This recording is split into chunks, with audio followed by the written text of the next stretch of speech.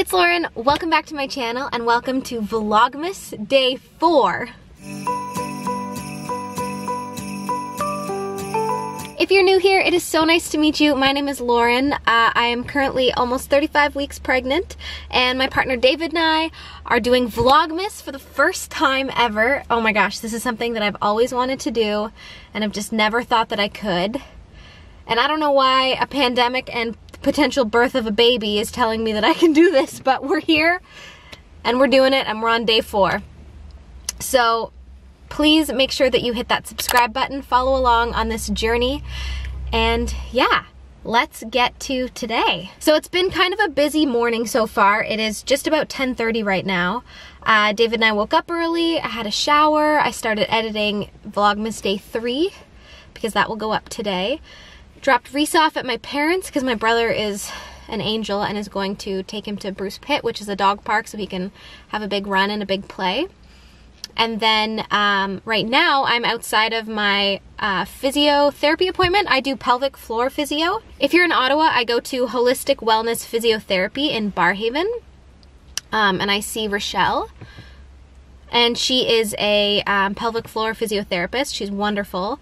So like I said, I'm coming up to 35 weeks. Tomorrow's 35 weeks pregnant, and so we've started up like the perineal massage, which is essentially like stretching your perineal muscles in your vagina. It's quite weird. It's weird having a stranger doing those things to you, but whatever. Apparently it helps with like minimalized tearing. So I'm going in to do that, and then I have some Christmas errands to run while David is at work. Again, David's covering this week on KISS 105.3. He works there on the weekends, but he's covering from 10 till 2 this week, so today's his last day covering. I am going to go into my appointment. I have to pee, so I'm going to do that first. But I will catch up with you afterwards. Okay, so I just got out of my pelvic floor physio appointment, and oh my gosh, my body is so tight and so sore, but it was great. So she worked on like releasing tension in the muscles, in my muscles, like inside my vagina. Sorry for using that word on here, but here we are. And then we did some perineal stretching, and then she massaged my inner thighs to help with my groin pain, as I call it. But she said that everything feels really, really good, and in terms of like my muscles and body being prepped for labor, she feels really good about everything, and she said nothing is alarming, nothing feels too tight, too tense, which is amazing. So I'm gonna go see her again next week. Next Friday I booked my appointment. If you are pregnant, seriously look into pelvic floor physio. We were talking about it, like I feel like it should be something that every pregnant woman has the option to do, like for free. It is incredible, and it has been helping me so much with any of my pain. So I will continue seeing her up until I give birth, and then 6 weeks postpartum we go back, and like they can help with things like incontinence, with pain during sex, just so much. Like look into it, especially if you're pregnant. I mean, even if you're not pregnant, but yeah, I highly recommend. So I am back in my car now. I'm going to go and do some Christmas errands, and then probably head back home and have lunch. It's 11:30 right now. It is raining. It is gross out. It is not a nice day. I wanted to go get Mary Dairy, which is ice cream, but it just doesn't feel like the right day for it, so I don't know. This has been a dreary week, friends. A very dreary, gray, rainy week. Like, I miss the sun. Ottawa is supposed to be a sunny city. Come on. Anyway, I'm going to head to do some errands, and I will talk to you after. So I'm home now. I'm just in the baby's room. David and I like to spend lots of time in here. We just get so excited for her to come.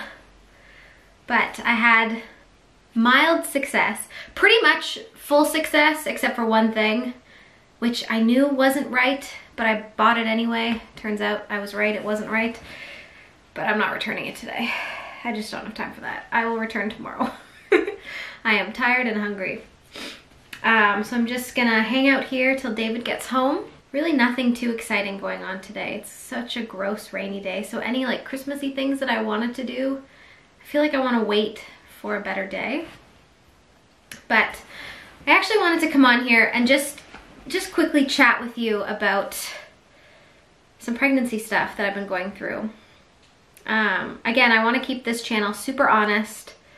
I want to show the good and the bad, and last night, if I'm honest, was a bad night. You know, after we decorated the tree, all that was super fun, and then I found my first stretch marks, and it's so funny because I've been preparing myself for stretch marks and I've been fine with it. I think stretch marks are beautiful. They're just a part of pregnancy and there's absolutely nothing wrong with them.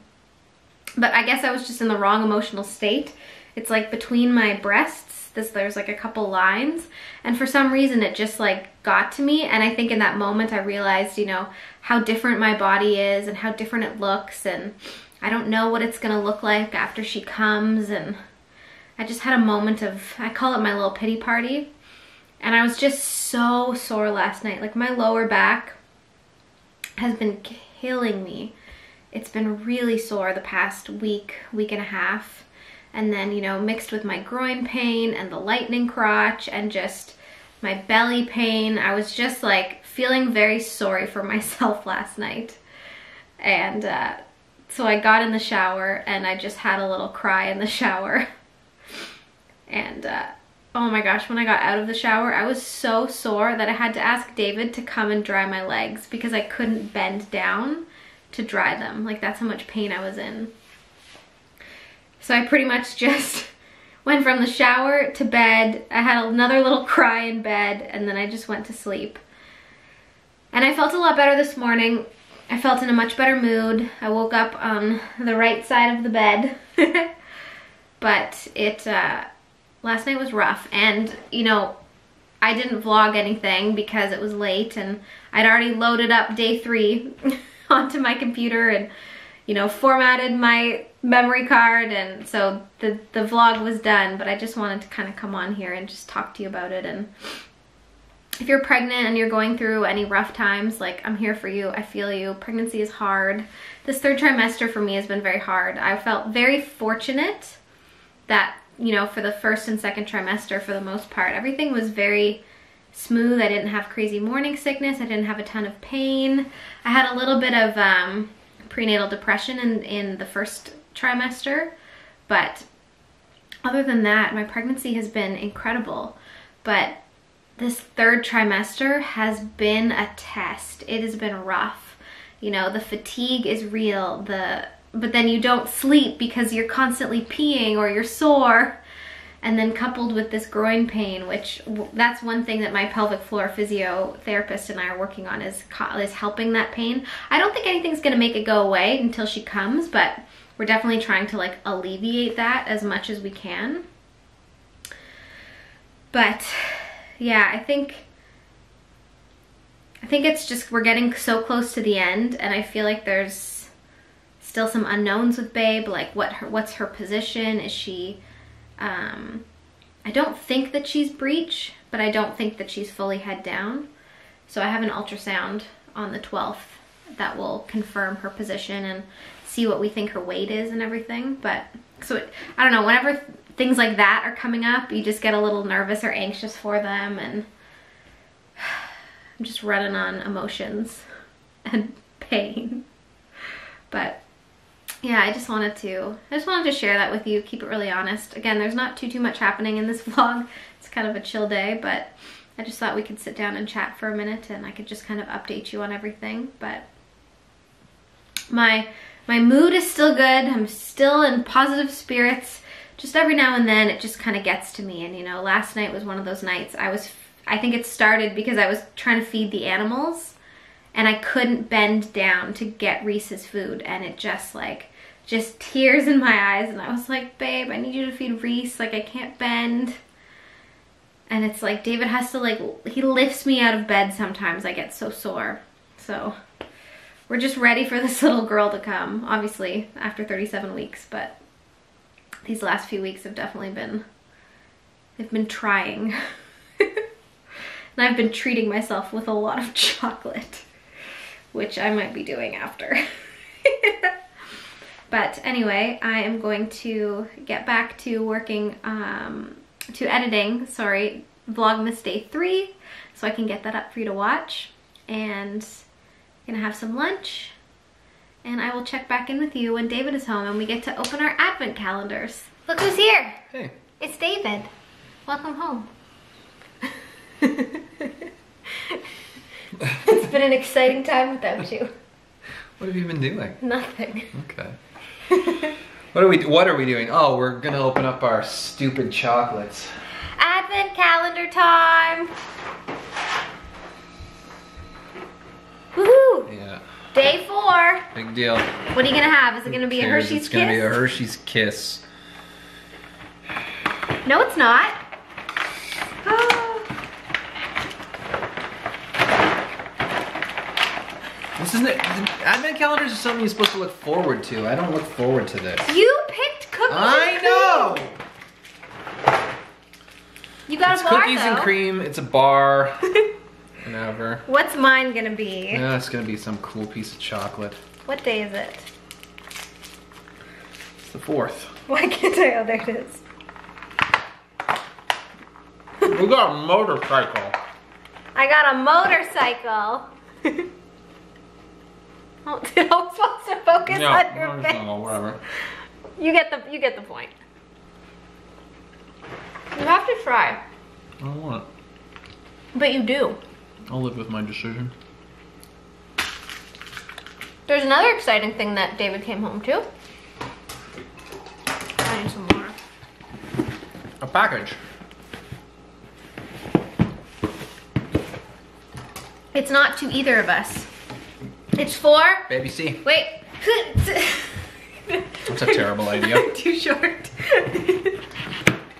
And who's it from? This is from Lindsay, who I know from my days on Disney Cruise Line when I used to work there. If you didn't know, that's what David used to do. Now you know. In another life. That's why if you ever wondered, why is his radio name Cruz? Don't tell them. Forget you heard that part. You're having some issues. I'm gonna open this, by the way. Oh, speaking of. Well, it's got a Disney Parks bag, so that makes sense. First of all, thank you, Lindsay, for whatever this is. I don't even know what it is, but I'm excited. Oh my gosh, look at that. It's Winnie the Pooh and Piglet. It's pretty rad, thank That's you. so soft. That's oh, really nice. She's gonna love it. Thank you. And a blanket. Oh! Oh, it's beautiful. And it's a Disney one too. Is it? It says Disney. There you go. Open it up. Maybe there's a... Oh my gosh, Lindsay, this is so nice. Thank you. She's gonna love it. Just anything soft. Oh, just so cozy for a baby. Oh, it's got Mickey. Oh, Little can you Mickeys. see? Oh, stop on my face. That is amazing. Oh, that's cool. Thank you.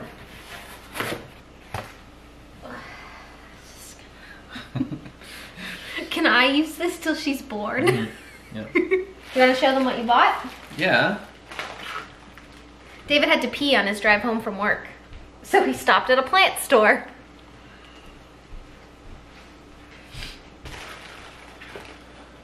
It's the first one. So pretty. It's even got one growing out the bottom. Oh, geez.